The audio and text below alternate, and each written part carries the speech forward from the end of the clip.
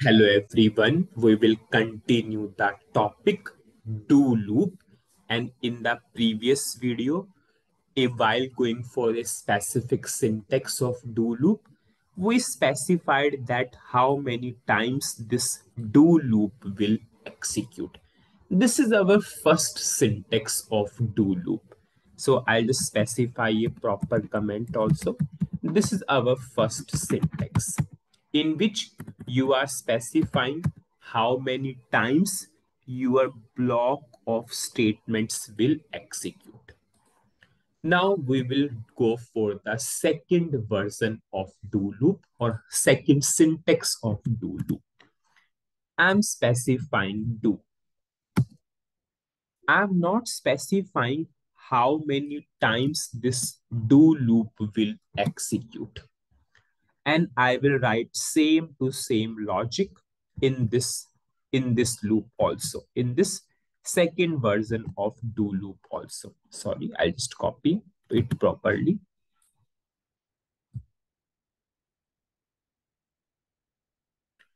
I'll check the syntax and activate. I will write proper comment so that we can understand. This is our do loop. This is our second version.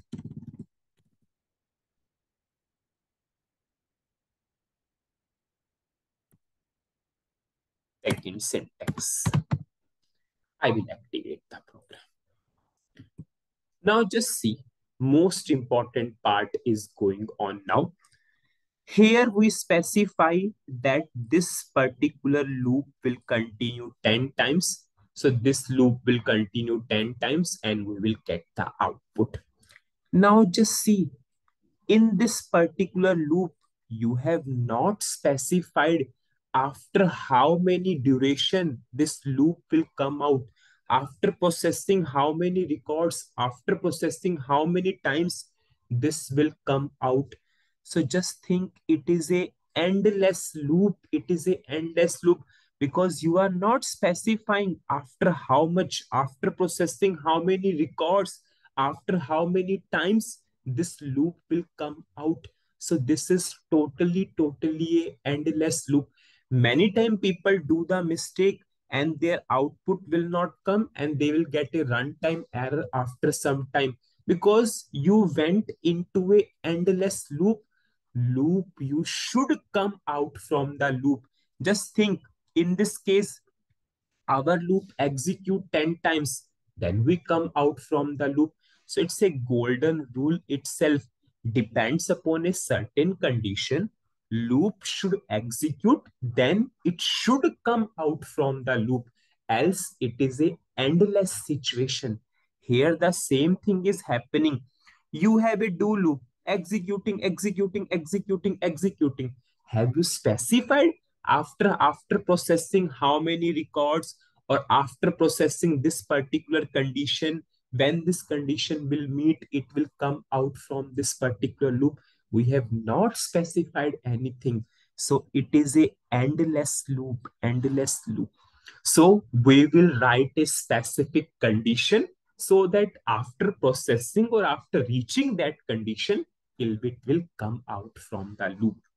See here, we specified 10 times. So this loop execute 10 times. Here you are not going for any condition at all. And in the project, this is the widely used syntax because depends upon the real project example.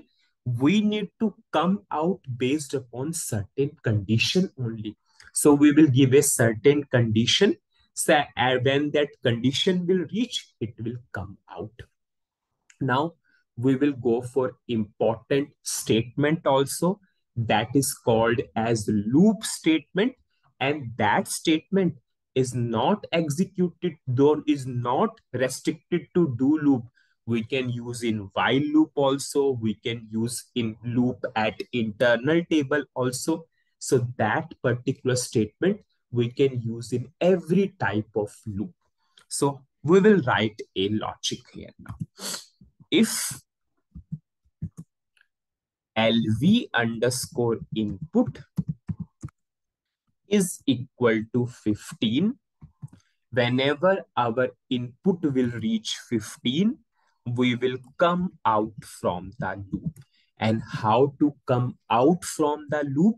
We have a keyword, we have a statement exit.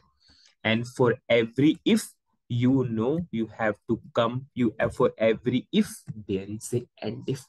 Most important thing. So if I will write a proper comment so that you can understand, I can give a comment by double quotes. I cannot use star here because this is not the start of the line. So what is the purpose of exit? Exit statement helps us to exit from the current loop. See, I'm using the word exit from the loop. So I'm not saying that it will only help us to exit from the do loop. With the help of exit, you can exit from the while loop also. You can exit from the loop at internal table also, because in the future, this particular statement we will widely used whenever we want to come out from the loop. I'll check the syntax and I will activate. You can see when I applied the pretty printer, our code properly indented, properly indented. It is properly visible that this code is the part of this. This code is the part of this.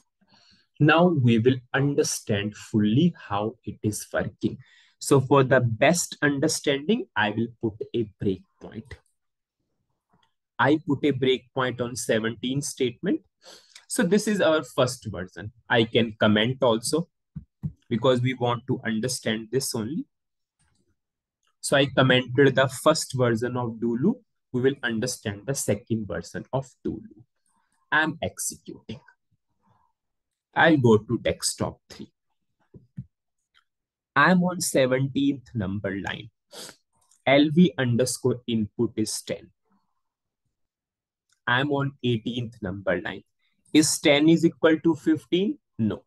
So exit, it will not exit from the loop. So it will simply print 10. Now 10 plus 1 become 11. It will again come inside the do loop. See, it will execute because we have not specified the times yet.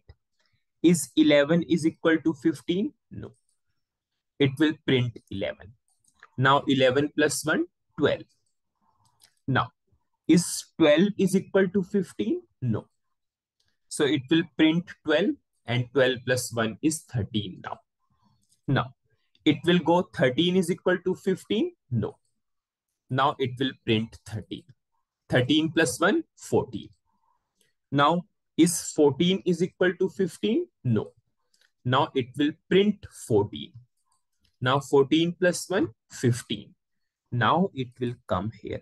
Now you can see, is 15 is equal to 15? Yes, 15 is equal to 15. So this if condition is true.